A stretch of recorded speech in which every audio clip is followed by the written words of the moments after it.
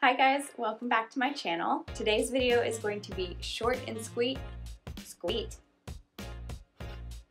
Today's video is going to be short and sweet because, as we all know, I did not read very many books in September because we moved.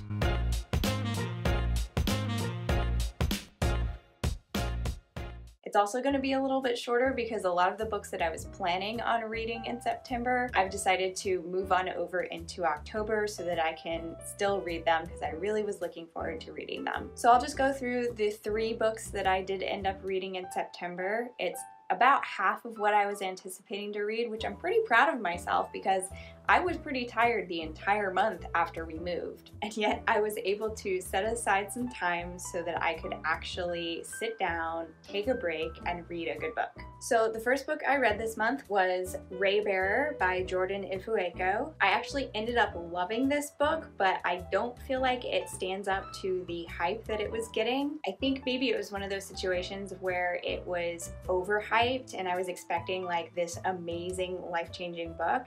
And while it was really, really good, I don't think that it was life-changing for me. A couple of notes: I took a long time to get into this book. I don't know if it was the writing or if I had started reading this right when we were moving, because that's absolutely true. But I didn't find myself really wanting to find out what happens next until probably about 3/4 of the way through the book. That being said, even in the very beginning of the book, I was fascinated by the magic system. It's so different from any sort of magic that I have read recently. I think maybe the only other book that I've read that's like a non-traditional magic system is probably The Golem and the Genie, which is a fantastic book. Absolutely highly recommend. And I think maybe the main difference between that one and this one is that that was kind of like more of a magical realism, and this was like a full-blown, entirely new world. I think something else about this book is that I need visuals. I really hope that they make a movie out of this, because just the way that they explained a lot of the details in this book, I found myself having a hard time imagining it, but also knowing that this is a really luscious writing and I need to see it on screen.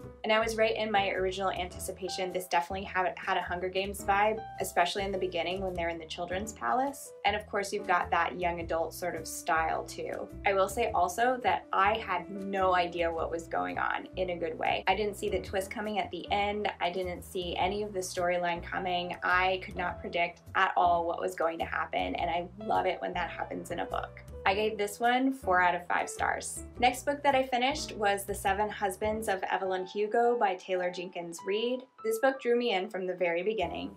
I loved the old Hollywood vibes. That's always something that I've been really interested in. Maybe not necessarily the movies, but kind of the stories that were going on behind the movies as they were being made.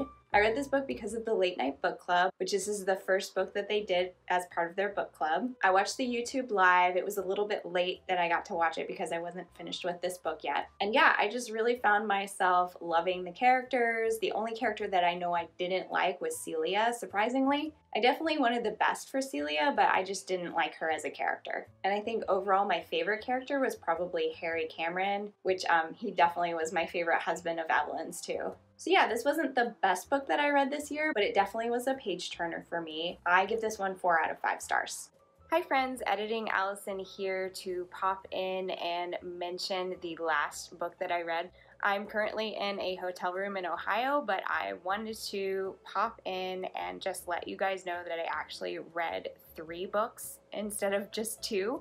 I know I mentioned 3 books in my intro, and I wanted to make sure that you guys knew that I read 3 books. So the last book that I read was The Vanishing Half. I listened to this on Audible, and I have to say that part of the reason I think that I forgot about it was it wasn't really a memorable book.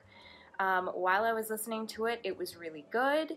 It just, towards the end, got a little boring, and I kept wanting something to happen. When the climax happened, I was expecting a little bit more, and it just kind of tapered out. It didn't really come to any sort of conclusion or anything like that. So all in all, I think I would give this book a 3 out of 5. Perhaps if I had been reading it myself rather than listening to it, it would have been a little bit better. And I think this whole month just kind of was a little off because of the move. move, but this one, while it was an interesting concept, I just wanted so much more to happen and it didn't. So yeah, that's all that future me has to say. I will pop on out here and continue with the rest of the video. Okay, on to what books I'm going to read in October. These are not in any order because I had such a hard time picking what I was going to read this month. Also trying to decide if I was going to continue my list from last month or introduce a whole bunch of new books because there are a lot of books that I want to read now. So the first book that I am going to read is actually a reread. It is His Dark Materials, The Golden Compass, The Subtle Knife, and The Amber Spyglass. This is one of those books that kind of made me as a child. I grew up reading this. My dad read it alongside me. It is probably Harry Potter level of this is amazing, and it's kind of a book that's under the radar for a lot of people. I know I introduced this to my husband and we are both obsessed now, which is one of my great points of pride in my life that I was able to introduce this book that I love to someone I love. So I think because we're getting ready to go on a trip, we're both going to re-listen to this because the second season of the His Dark Materials HBO show, which is based on these books, is getting ready to come out in November. So I wanted to have a refresh for October. Next on the list, we've already talked about it, Summer of Salt by Katrina Lino. I think this is going to be a quick read. I just want to get it out of the way. I know it's not summer anymore. It's actually quite cold in Nashville now, and I'm actually getting ready to head up to Ohio where it's even colder, so I think I'm going to try and just get this one out of the way. I'm pretty sure I'm going to like it. I just need to read it. Next on the list, I also already talked about Faces in the Crowd by Valeria Luiselli. I am looking forward to this. I wish that I could have read it in September. This is part of the Life's Library book club that I'm part of, and I haven't even logged on to the Discord to see if anyone's talking about it. I'm sure that they are, and we're actually getting ready to start the next book. I haven't received it in the mail yet, but yeah, I want to try and get this one done before they do the podcast, because they do a podcast for every book that we read, and I just feel bad because I get behind on a lot of these Life's Library books, and I don't know why, and it makes me really sad. So yeah, definitely going to try and make an effort for this one. Last up of the books that I have already talked about that I intended to read in September, The Rise of Kyoshi by F.C. Yee with Avatar co-creator Michael Dante DiMartino. There's a person I follow on Instagram who is obsessed with Avatar and keeps talking about this book, and I just need to make it happen. I love Avatar Kyoshi, I think she's a badass, and yeah, I think October is going to be the month for Kyoshi. I have a couple of other books that I'm intending to read this month because they come out this month. I just don't have physical copies yet. The first one is The Invisible Life of Addie LaRue by V.E. Schwab. V.E. Schwab wrote the A Darker Shade of Magic series, which my husband and I are both obsessed with. If you like the His Dark Materials series, you will definitely like A Darker Shade of Magic. And V.E. Schwab, I've been following her for a long time on Instagram. She talks a lot about writing, which one day I would like to be an author.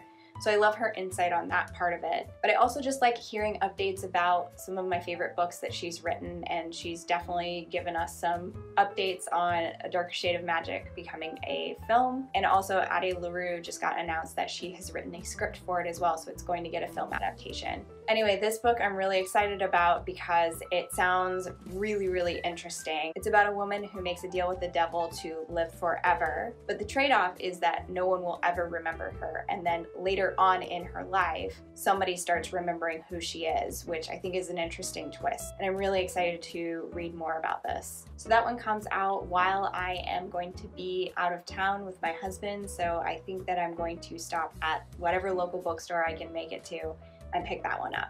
And finally, the last on the list of the books I will read this month is Serpentine by Philip Pullman. That is kind of the lost chapter of Lyra's life from the His Dark Materials series into the Book of Dust series. It's a novella, so it's going to be really short. I'm sure I'm going to devour it in like a day. But I have that pre-ordered, and I'm looking forward to having it on my doorstep on the day that it comes out. So there you have it. That's my wrap up for September, as well as what I'm planning on reading in October. I'd love to hear what you were planning to read in the month of October. If you just wanted to leave a comment below, please make sure to like and subscribe and click that little bell up in the corner just so that you can get notifications when I make new videos. And as always, thanks for stopping by and keep reading.